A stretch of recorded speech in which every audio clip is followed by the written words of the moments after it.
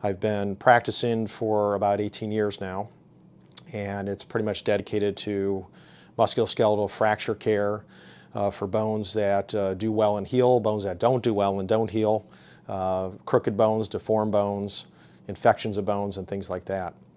So here at Miami Valley Hospital, we're one of 141 level 1 trauma centers in the United States. And we're one of probably a handful or more of level 1 trauma centers in the state of Ohio. So we serve a very important role here where this institution provides that service to the community. We've developed a fairly comprehensive team and service.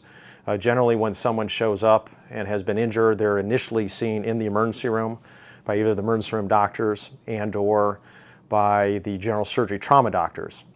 And then based on the injuries that they sustained, they'll get other doctors involved in consultation, and then those services get involved in that whole process. The orthopedic trauma service, as we call it, is a fairly comprehensive service.